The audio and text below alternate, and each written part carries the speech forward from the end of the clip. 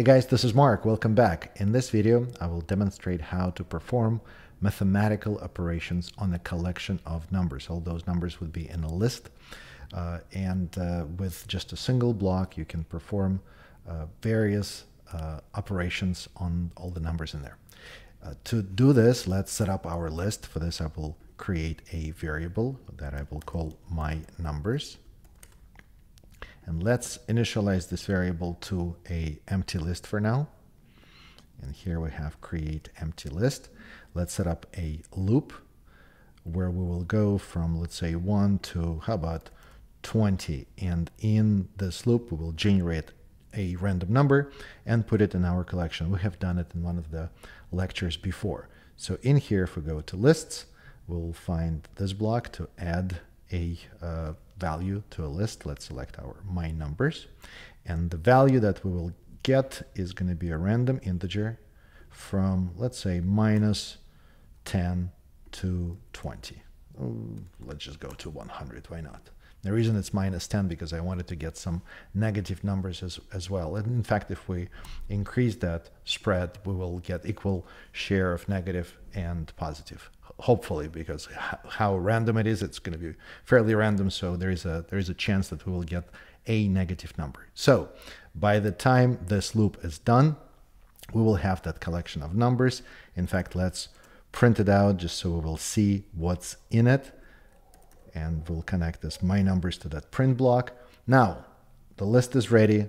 Let's see how we can get, let's say, the sum of all the values in that list. If you go to math, right here, you will see this block that says sum of list. And the value that this block returns, it's going to be a number because it calculates the sum. So if we connect it to the print block, print will display the sum of all the values in the my numbers list. Let's run this page.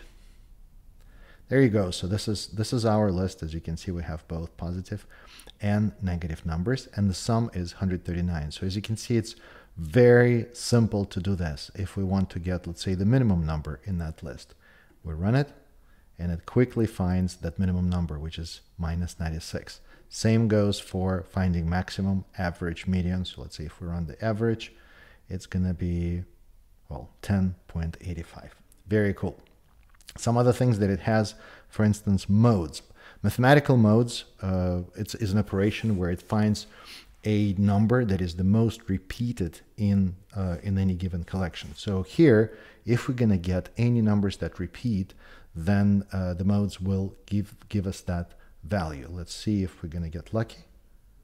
And here it is. It is number 92. So in fact, 92 must have appeared more than once. Indeed, you see here 92 and then 92. And the modes operation was able to quickly find that value. Additionally, you have standard deviation, or you can get a random item from that list. So all of these are very, very helpful operations that at times you would need to use in your logic.